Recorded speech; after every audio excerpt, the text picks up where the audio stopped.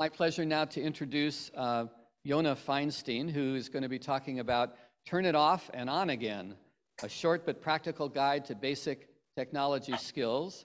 Yonah started his technology career fixing his bubby's IBM PC in Canoga Park. After that, he was welcoming patrons to the Apple Store and rose through the ranks to Genius Bar. So we have at least one genius here today.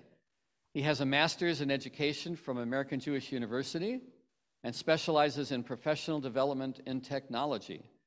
He spent the last dozen years training teachers in classroom technology at Jewish day schools across LA, managing the help desk at Pepperdine University, and creating technology and asset standards in the medical insurance field. And in January, Yonah joined Valley Beth Shalom as our new Director of Technology. So we welcome you. On weekends, Yonah still answers technology questions for his bubby. So, Yonah, thank you for joining us, and hopefully you will answer all of our technology questions that we've had over the years. Thank you.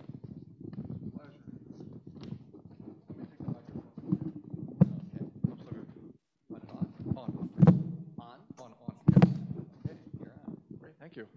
Hi. Can I take this thing off for now? Recorded, great.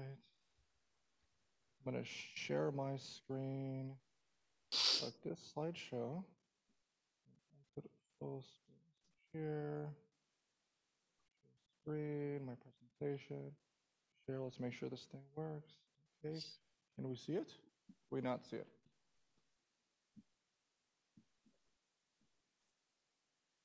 Why are we giving a hard time? I don't know. 1 second, we're going to figure this out. Oh, we're good. Okay, wonderful. Hello. Let's move that out of the way. What?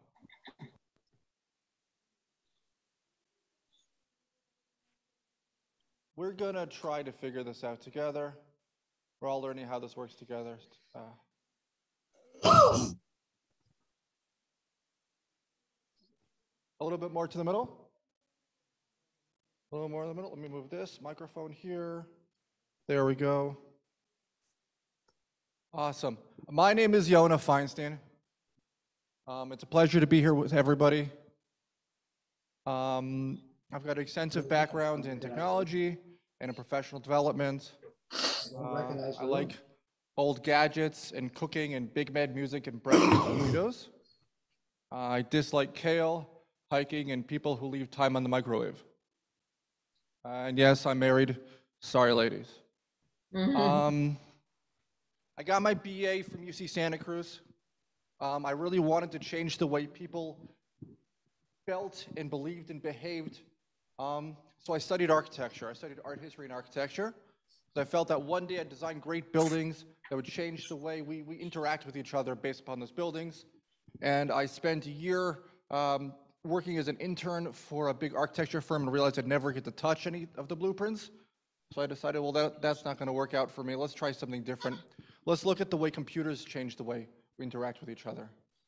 I spent a year in Israel and then learned how to be a genius trainer. I worked at the Apple Store in 2012. I spent some time between there going to yeshiva, and I kind of traveled the world and did a bunch of different jobs. That should be 2006. I'm terrible with my dates. The worst Jew at math. Here we go. I started my time at the Apple Store greeting people at the door and understanding how people, where am I? Switch back. Come on. There we go, switch back. And understanding how people came to interact with their own technology. I listened to questions and complaints and people's worries and fears about how their technology was broken at their homes and offered suggestions, mostly, let's get you trained. It's all about learning. These computers are here to help you learn and guide and change the way you behave in the world. They're not here to scare you. That's the biggest thing I learned about. People are always afraid that they're going to touch something wrong. These days, you can't break anything. We'll fix it for you. But it's all about relationships. I can fix any computer. I can't fix relationships. So that's what we're going to focus on today.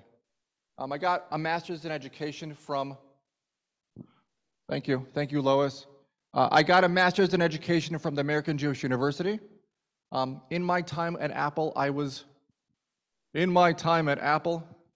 I had a wonderful experience with a prominent Jewish educator named Craig Taubman, who sat down with me and he says, I want to learn how to do computers. I want to learn how to do the MacBook. So I sat down with him and I taught him, and I not only taught him how to use the MacBook, but how to use it in his teaching. And he says to me, we need more people like you in Jewish education. So I got an interview at the American Jewish University, and I learned how to become a teacher professionally, and I learned how to use technology in the classroom and how to teach other teachers. I became assistant director of technology at Harkham Academy, and then became campus technology manager for Pepperdine, West Los Angeles, over the hill by Howard Hughes. Last year in 2020, 2 years ago in 2020, it's been a while, this COVID's killing me. In 2020, I became IT director of Tree Academy, which is a small private school in West Hollywood. And then I became a help desk manager for MedPoint. MedPoint deals with all the relationships between hospitals and medical clinics. And then in 2022, Matt Weintraub calls me and says, I need your help fixing technology at Valley Beth Shalom. And that's how I ended up here. Today we're going to talk about Zoom for just a moment. Some basic Zoom overview stuff. Hopefully this will be a longer conversation over the next years, decades together, about how to do certain technology things. So today we're going to talk a minute about Zoom. Then we're going to talk about a little bit about internet and email safety. And then I'll open it up to some questions. What is this? Wow, what is going on? Here we go. Zoom. Good. So in Zoom, the biggest thing to know is your microphone. That's how we communicate with each other. Also your face. You always want to put on a nice face when you talk to people in Zoom. I like to smile. You'll see me smiling, not smiling. You'll see how it changes the feeling. Right here in the bottom, I don't know if everyone can see this right here. Over this way. There's a microphone. Right? That microphone is how we interact with each other. It's the speaking mechanism. And you'll see it looks like very much like this, like an old style microphone. Good friend Frank Sinatra here is modeling for us. What? Right? So that microphone, it has a little arrow there. A little arrow. How do you when know you that? click it, it shows you all Maya of the Eloise different Stern. audio input. Hold it. The Hold on, let me speaking show this. into the microphone function. And it looks like this. And if you're having a hard time, if people are having a hard time hearing you, it might be because your microphone, the correct one, is not selected. So we can see different options here. Same as system or my MacBook Air microphone. That's the one, my MacBook is over here. You might have other ones like Logitech or Windows microphone. So if people can't hear you, you want to click on the little arrow and then click on the next microphone in the option, see if they can hear you after that. You can also go check out your audio settings here. You can test their speakers and see if you can hear things coming out of the speaker system. And you can also see the microphone. You can test it and speak into the microphone and see if the levels are changing. If it's not changing, you might want to click on the microphone option and choose another microphone, see if that works for you. The next thing to look at is the camera at the bottom too. Sometimes the camera won't come on, and that is because the wrong camera is selected. If it has the line through it and it says start video, that means your camera's not on. And if it has the stop video, that means your camera is on. Otherwise, it gives you the option of the opposite. Camera looks something like this. Might be familiar here. And if you click on the little arrow above the camera, you'll see it on here, right over on ours, it gives you different options. I've got two cameras here. I've got Snap Camera and FaceTime Camera. FaceTime is my Apple built-in camera, and Snap Camera is a different camera filter. And that lets us choose which camera's coming through. You might have Logitech, you might have Windows camera. There are lots of different things we can choose. And then you can also go to the video settings and see how the camera is displayed. See? Grumpy face, not so inviting. And you can change different aspects about the camera. You can put it on HD, which will make it become a little bit more pretty. You can touch up your appearance. You can change camera settings.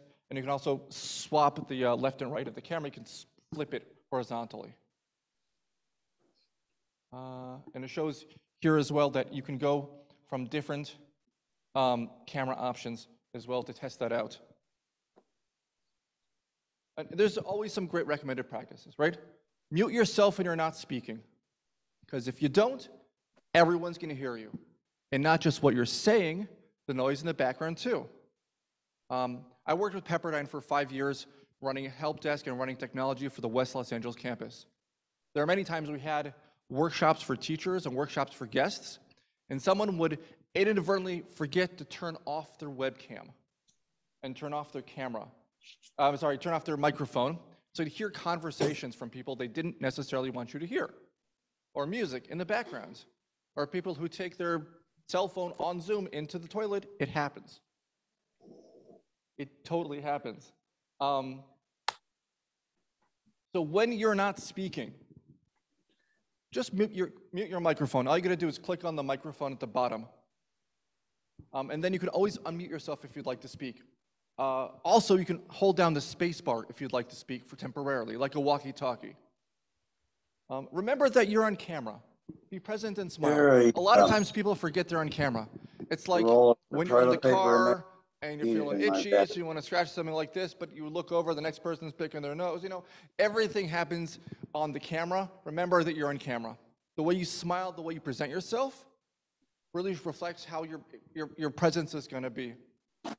Zoom is interesting because it shows everything that's going on. You might not notice, but the things behind you are showing up on Zoom. So you might want to have a clear space behind you. The things I have seen, people leave personal photos out, or people think they could only wear a shirt and underpants or a sweatpants, and then the FedEx comes and buzzes the door and you get up quickly and you forget. Remember, you're on camera. You gotta be present and smile. If you don't feel like being on camera, no one's obligating you to. You can always click the stop video option as we saw before. And it'll show your name or your icon. If you need to step away, turn off your camera. Trust me, it's worth it that you take the 2 extra seconds to turn off your camera and then step away and mute yourself, because you never know what's gonna get picked up. I helped co-host the last Hazak online session we did, and the things I had heard from other people, it's awkward and it's embarrassing, and frankly, it gets rude sometimes. So always remember to mute yourself and turn off your camera if you're gonna step away. If you can't hear, point to your ear. I can't hear what's going on. Is it me? Is it that I choose the wrong speakers? Should I put in some headphones? Sometimes if you put in the headphones into the headphone jack and you put it on, it'll select it for you as the automatic audio source. Or sometimes the speaker doesn't realize that they have not chosen the right microphone. It's always nice to give a visual cue when something's going awry. And don't be afraid to meet on Zoom with friends. I like to make myself a schedule. These days, some of us are afraid to go out. Some of us are just don't have time to meet each other in person, or maybe transportation is spotty. So make a meeting on Zoom with friends. Hello? You might want to get yourself a cup of coffee and make a coffee date online. Hello?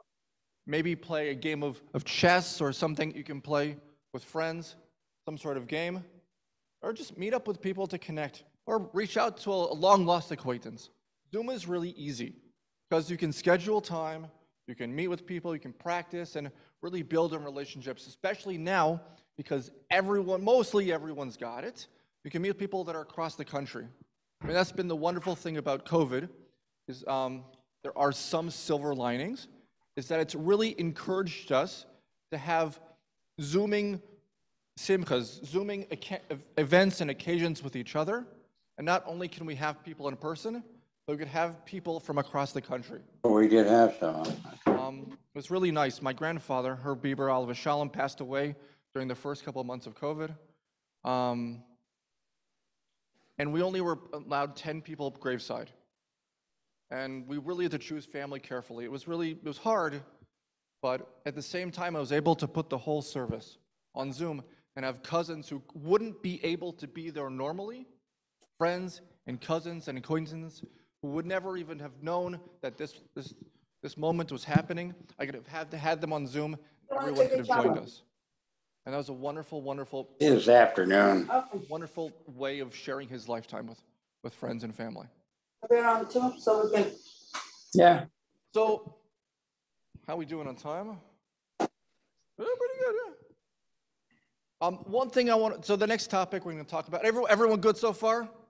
Okay, I know we're going, I kind of get carried away. Yes. What's your name? Jerry, yes.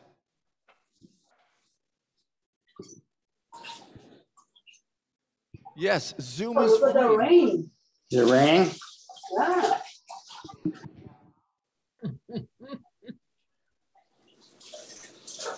Right. Jerry Rabo says that Zoom is free. It has the free version. I'm getting question. How do you Zoom with friends? That is a great question. The website is www.zoom.com. You can make a free account with an email. All you got to do is put your email in, and then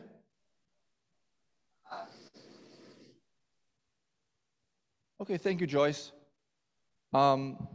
This is a good way to practice. We want to mute everyone who's not speaking. So if you're not muted, you want to go and click the little microphone icon, like we discussed in the bottom left. You muted everyone? Good, thank you. Esther, 1 second.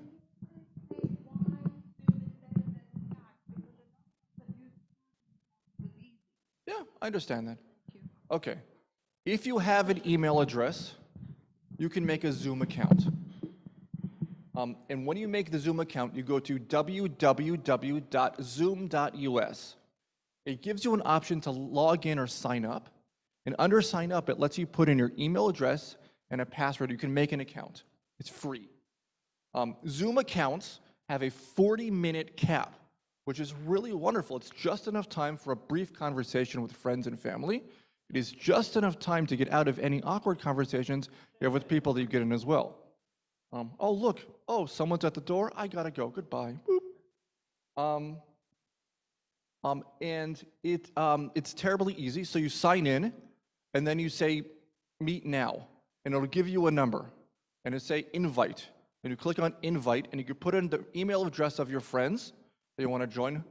And then, send it to, Rabbi Feinstein at vbs.org, right? And then it invites your friends. You might want to give them a phone call first to let them know you're inviting them, because some people aren't connected to their phones and don't check their email quite often. But you could even tell your friends, here, I'm meeting you, and the number is, because all Zoom conversations have a number associated with them. It's between like 8 and 10 characters, 9 and 10, 9 and 11 characters, and numbers. And so it's easy to give them the number, and they can join you. It's not terribly hard. If you'd like to practice, we can make time to practice together. That's an invitation to all of you. And why is Zoom better than Skype, Esther?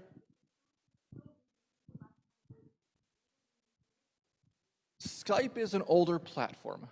It was designed by Windows when there wasn't much of a big demand for doing virtual meetings. So the functionality of Skype is quite limited. Also, it makes you log into a Windows account, which can get complicated. Also, the servers that are being housed by Microsoft to run Skype are being outdated because they're switching. Because they're switching over to Microsoft's Teams, and so Skype is starting to go on its way out. I would not recommend it because it's overly complicated to set up. It never quite works well for me, and I'm a tech enthusiast. Zoom is really easy. Zoom was built in a time when the demand for online video sharing, video conferencing, video phones was really necessary. So they've learned from the mistakes of Skype and fine-tuned the system to work on both newer and older machines. It really adapts quite well, and it's free to set up, and it's very, very quick and easy. So I would suggest Zoom over Skype any day. There are other platforms too. Google's got one called Meet.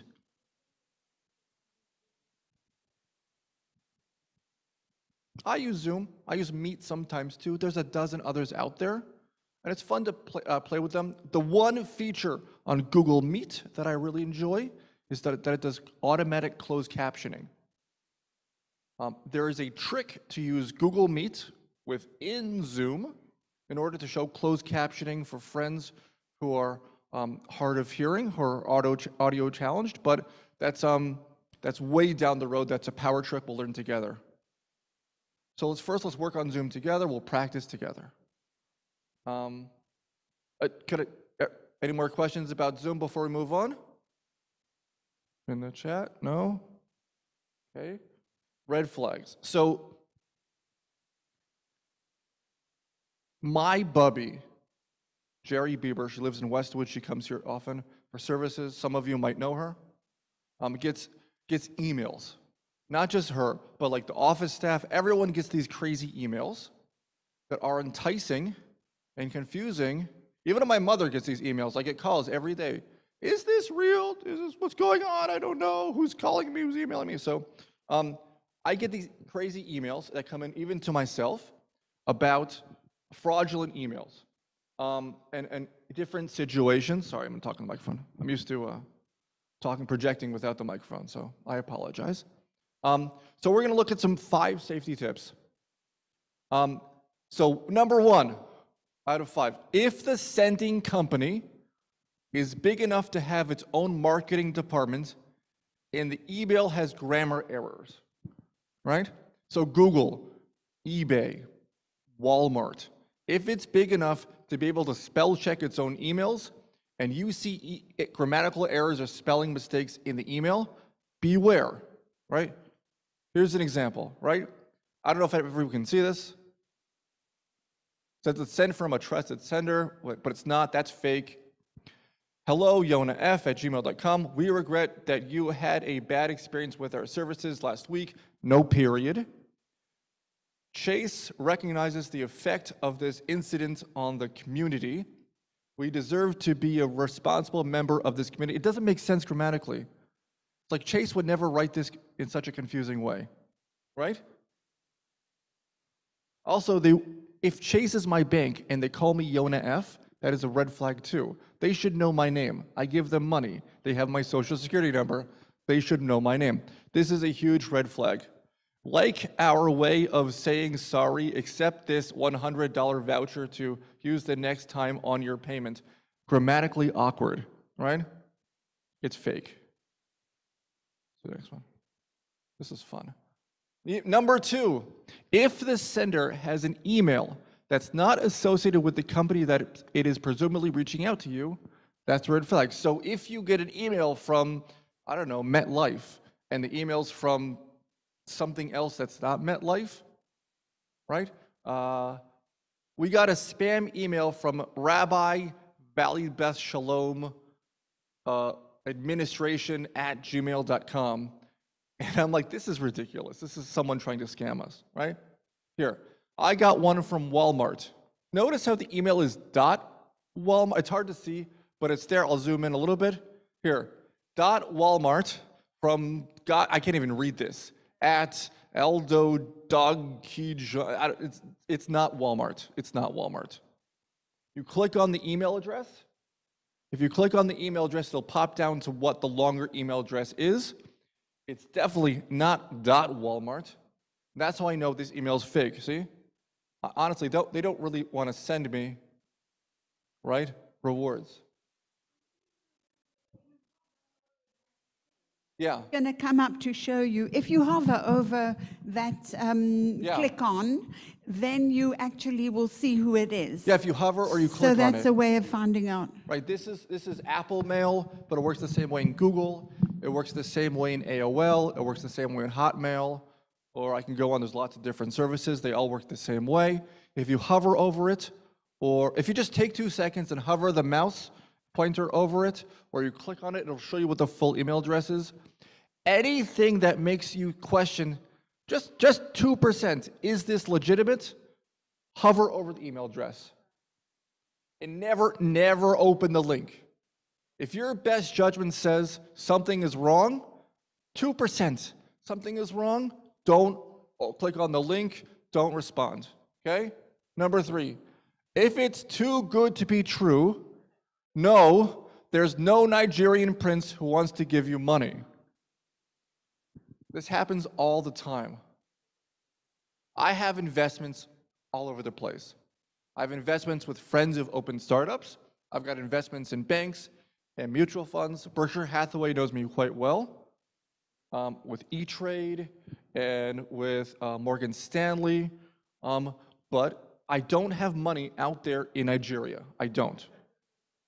Here. Hello, how are you? Mrs. Amelia Kennedy gave me her contact and asked me to contact you before she died. She is donating some $15.5 million to help her set up a charity. No, I don't know. I knew an Amelia from college, but it wasn't Amelia Kennedy. No one wants to give me $15.5 million. Plus, if they're giving away this much money, they need to have a marketing department too. They should be able to check grammar. From Peter Simmons. I don't know what Peter Simmons. This is ridiculous. If it's too good to be true, then it's probably not. If they really want to give you money, this much money, they will reach out to you by phone and by mail. They will show up at your house for $15.5 million, right? No one wants to give you money. Hopefully you guys are all doing okay financially. I'm not going to judge, whatever. But no one wants to give you that much money, okay? If they say, don't call me. It was, Yonah, if it was 1.5 million, it would have been okay? We'll see. Okay. Do you have 1.5 million you want to give me? No. If they say, don't call me, it's me, I promise. Trust me, just send me the money. Right? This happens to people all the time. This happens more on phone calls than it does on email. My bubby got a call from someone saying, it's your grandson. And she said, oh, it's Rafi, which is my brother. And you just gave them information. If they don't say, hey, Bubby, it's me, Yonah, or it's your cousin so-and-so, you can't respond. And if they especially say, don't call me back, I won't be able to respond. Just send me the cards or the money wire or the transfer. No. If they really want money from you, show up at my door, right? You know, have your grandchildren come and see you if they really want the money. Yeah? Yonah? Yes? Is it okay? Okay, I'm so sorry. I seem to be speaking more than anyone. So I recently won $100 for answering a survey for PC Mag. But wait a minute, wait. So I said to myself, oh my God. And they said, this is genuine. This is blah. So I thought, oh no, but I know that I did the survey. I did it. So what I did was I went back into the email, because I kept that one, and read their entire thing with the legal thing and the names of the people, and it was genuine, and I got my $100, and I used it. Sometimes that works, yes. Yeah. But I would not count on that often. Yes, sir. Yeah. Norman, here. I've had a couple of calls from people who claim to be my grandson. Problem is I have 2 granddaughters, but no grandsons, so that was pretty easy to... Maybe. That's wonderful, yes. I was going to say, I got an email recently from Bank of America, and one thing, it looked genuine, and they had a phone number to call. But the way to check it is to call the company, in this case B of A, with another independent number, Yes. you know, that they publish on their statements and stuff. So I went that way, that route, to find out if it was a genuine email. And it turns out it was. But I would recommend that. Go to an independent number. That's a great tip. I was going to get to that. So, very good. You get 1 gold star. One suggestion is that before you even open it, that you click on the thing that says spam, so that email goes into spam, and that guarantees that anything you click on, that you actually won't be able to click on any of that. And then if you think it's legitimate, you can always put it back in your inbox. Right. But I don't think you should even open something that looks suspicious. And then the other thing is, I got one that almost looked realistic. It's from Amazon, and it said, is this one of your purchases? And it showed a receipt. And you are tempted to say, look at the receipt, and it was John Smith or something. You attempted to say no, to click no, and you shouldn't be clicking on any of that. So beware, some of those things are really tricky. But I think the main point is that put something in spam first, and then you can open it. Yeah. Louise, yes?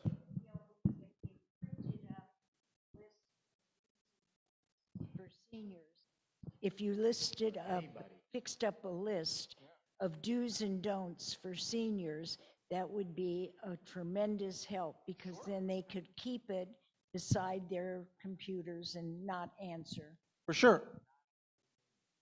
What I'll do is I'll make a list of do's and don'ts, and I'll send it to Bill and Joel, and they can send it out to the mailing list for Hazak. Does that work? Yes. Right? Yes, sir. I'm just curious, and I understand that not to do this directly, but I'm curious as to what they do with the information. Assuming somebody's to do with asking for money, it's obvious that you have to be much more careful. But let's just assuming that they just want your name or extra information. Why do they want that information? What can they do with that? Yeah. With your name and birthday, or name and maybe a password, we can spoof email addresses and then use that information to trick other people. So it sounds like a more legitimate source. You can open up credit card accounts. Sometimes they ask you to have a social security number for a credit card, but sometimes all they need is an address, right? A real name and an address that if you click on the real name, it'll come up with results in the yellow pages. It's gross, to be honest, to tell you the things they can come up with. But some services only require a name and a mailing address, or a name and a birthday. And next thing you know, all sorts of places can assign credit to that. Even last four of a credit card in a name, or last four of a social in a name. It's the things that you can come up with that are kind of disturbing. I'll totally honest with you. I've seen crazy things. One last one. Also, if they ask to be paid in gift cards, huge red flag. You can't trace gift cards. Once it's cashed out, it's done. You're out of your money. By transferring the money from credit card or cash to gift card, you pay them with that information, it's gone. Only give gift cards to your grandchildren and family for Hanukkah or Christmas or whatever, for Nowruz, right? This happened recently to one of our members of our community.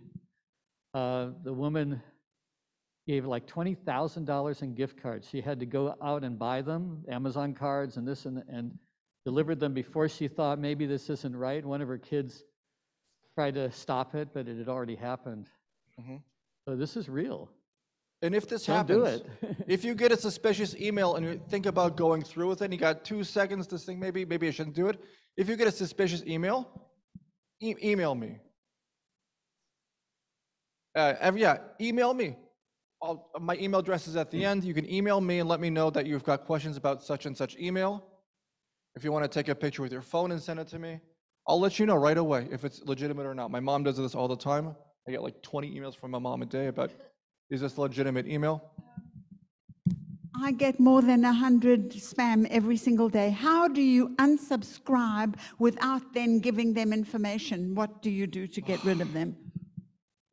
So the question of what to do with illegitimate emails, spam emails, fraudulent emails, it's funny. If it says unsubscribe at the bottom, don't click that. You'll give them your email address, and then they know, one, you're responding to it, you're actually a real person, and two, then they have your email address, and they could use that. Just like you can spoof a caller ID now. It'll say it's calling from Amazon, but they say it's calling from Amazon, but it's really not them. Or it's calling from Nissan dealership, right? Anyone else get the extended warranty calls these days? Oh, yeah, we get extended warranty. I get extended warranty calls all the time. And every time I get one, I write down the phone number, and then I call Nissan Corporate and say, these are the numbers that are trying to pretend to be you. And they've actually gone after them. That's been really helpful. Right. There, yeah. So if you unsubscribe, it lets them know that you're there. For the most part, most email services will figure out what you're deleting on a regular basis and create some sort of pattern recognition. It's a catch-22. It really is a catch-22 because you want to get rid of these things. There are ways in certain email programs to tell them what email addresses or what email suffixes at ESPN, at Hallmark, at whatever to look for that might be more fraudulent than others. Google's got an easy way of doing this, but it's more of a power tool. But maybe I can write up a guide for that. It's tricky. I mean, mine go into a spam folder, and they get deleted that way. If you have stuff coming into the regular inbox that's not going to spam, you like to get rid of those. We can work on some tricks together. We don't have enough. Unfortunately, we don't have enough time to cover that right now.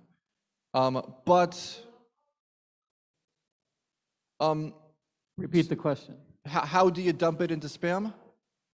Sometimes if you click on it, I'm going to be very careful with my wording. You can make labels in Google. Sometimes in the Yahoo and the AOL, they have checkboxes next to it. You could select multiple ones at a time and then click spam or flagged or something to that extent. And you start making a pattern. It can get complicated with how to set it up, but I'll try to put together some sort of guide. There's so many questions like this, and I don't have time right now, but we will learn together. The last one. If they send you to a web address that looks fishy, or if you just get a weird feeling from it, delete it. Here's an example, right?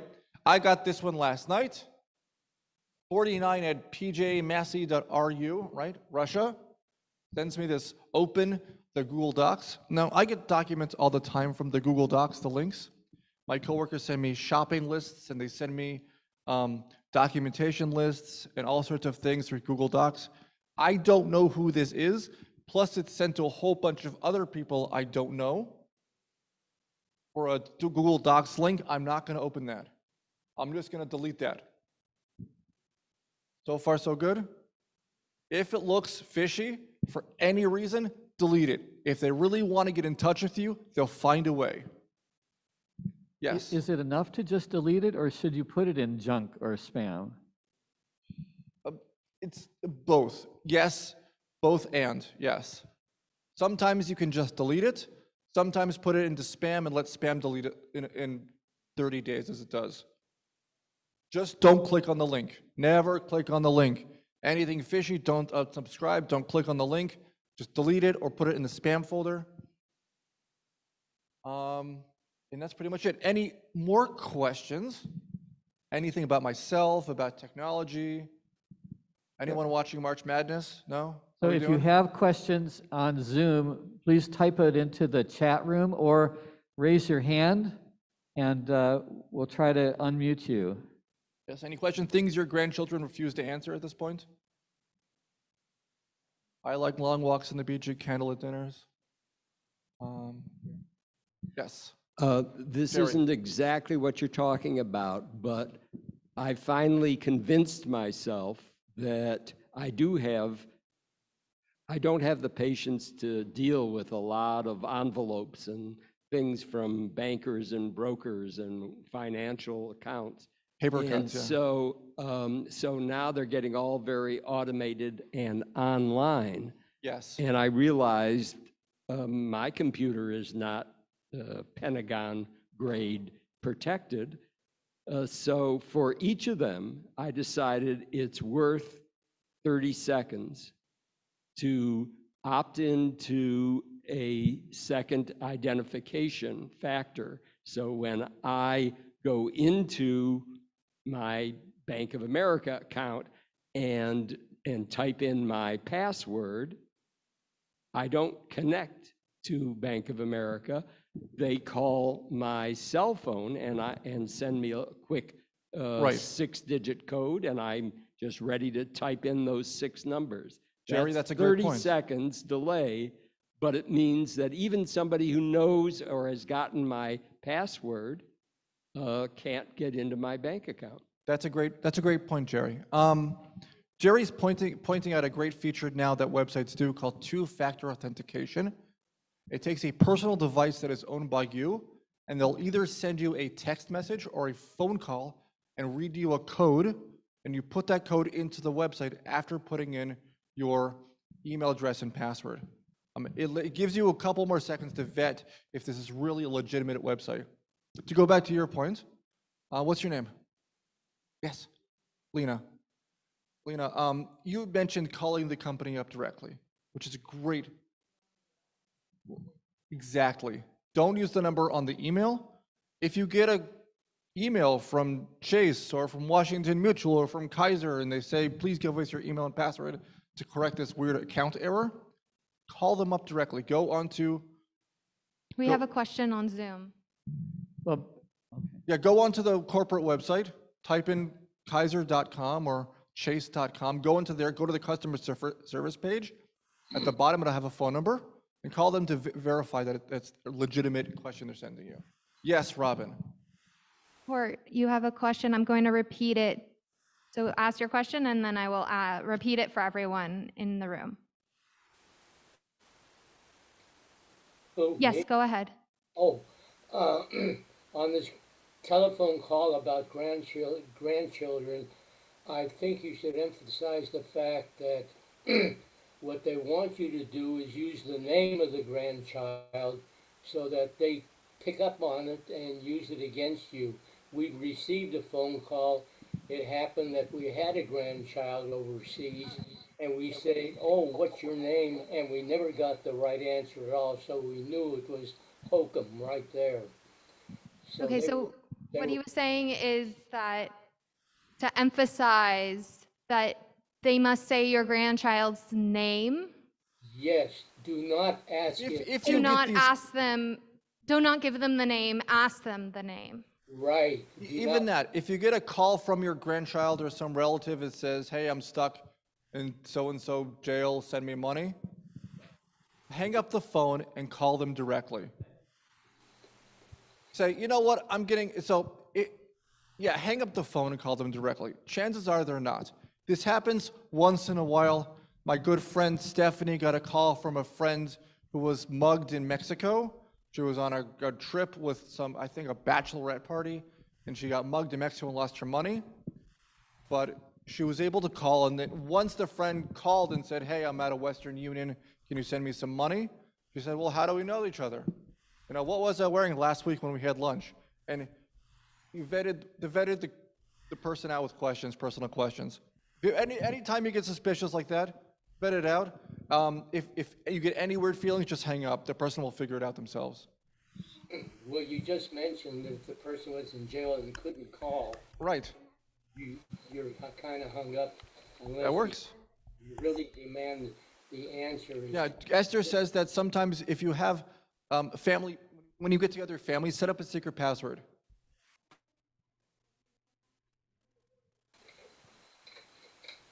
Right, these things are important, especially if you've got friends traveling, especially if you know that you're going to be having, no one really can guess that this is going to happen to them, but if you're going to be traveling, set up a secret word with your family, just in case something happens. Yes, Ted?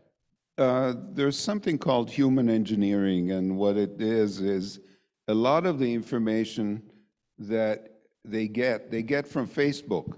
So they will get a first name.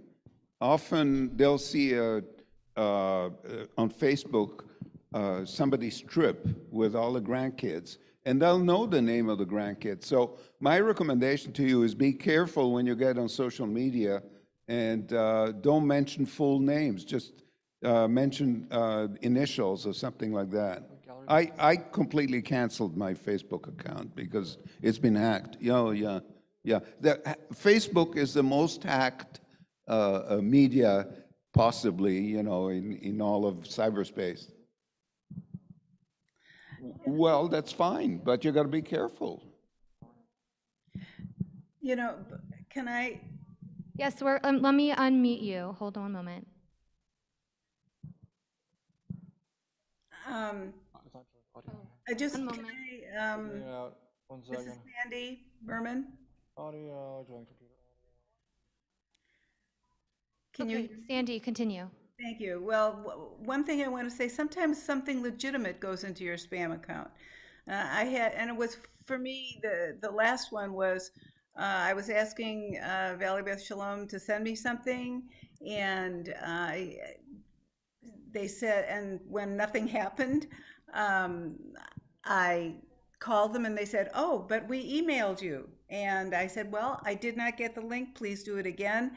And then I found the original email in spam. So sometimes you have to do that. You have to look for something that was totally legitimate and it ends up in spam because it was from a person rather than from VBS, a person that my email didn't recognize. The one other thing I want to tell you is that. One second, Sandy. Let me switch the audio just a little bit so everyone can hear you a little bit better. Give me 1 second. And perhaps you could repeat that. Display audio. Can you turn the volume up? Well, as I said, yeah. A legitimate email came from Valley Beth Shalom, but it wasn't from Valley Beth Shalom. It was from an individual, and it went into my spam. And when I called back and I said, I didn't get the link, I can't subscribe, whatever. And they said, well, we sent it to you. I said, please send it again. And this time I was looking for the woman's name because I actually spoke to her. And then I looked at my spam account and there it was. So sometimes something legitimate does end up in your spam account.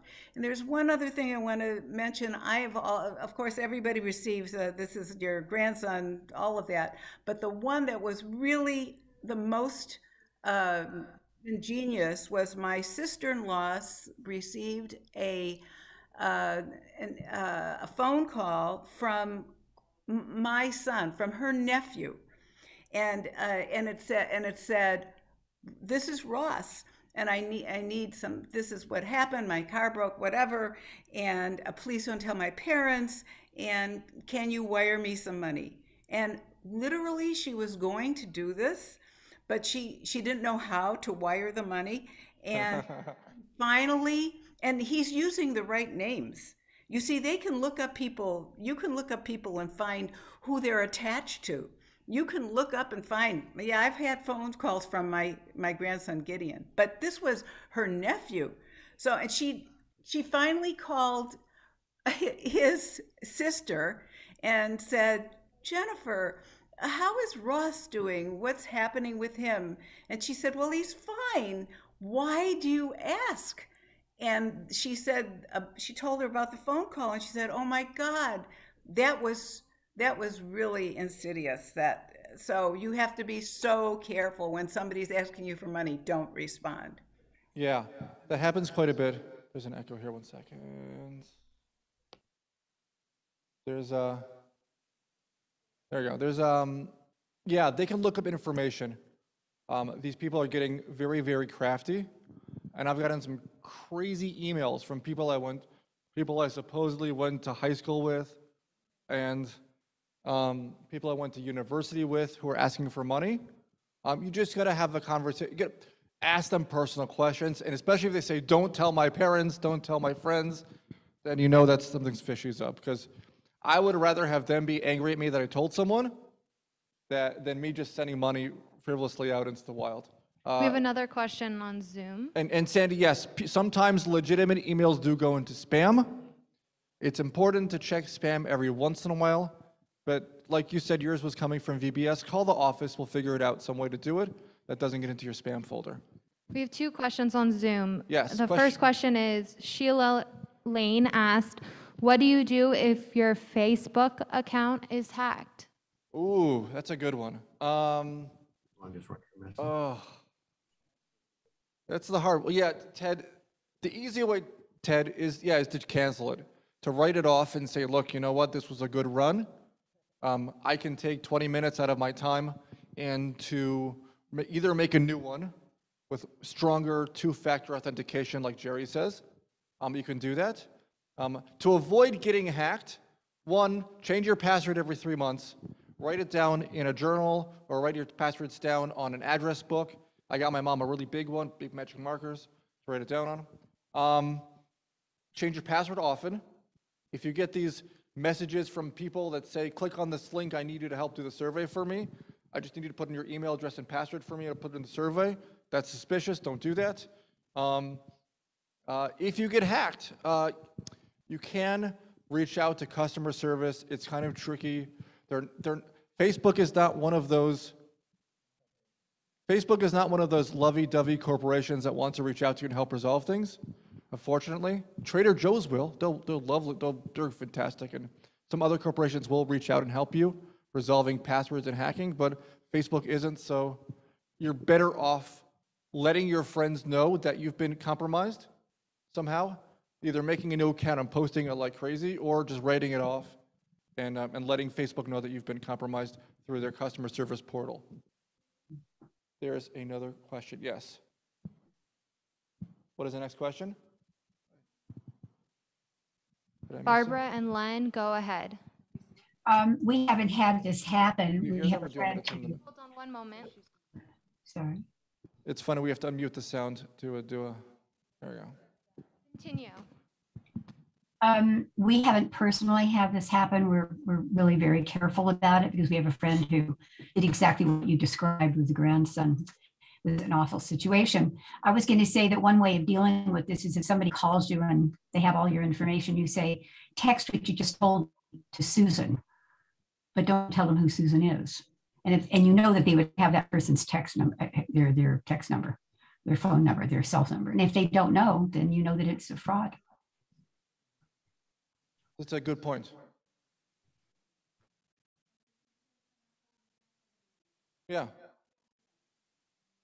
Somebody has their hand up. Port. Gene, go ahead. How safe is the HTTPS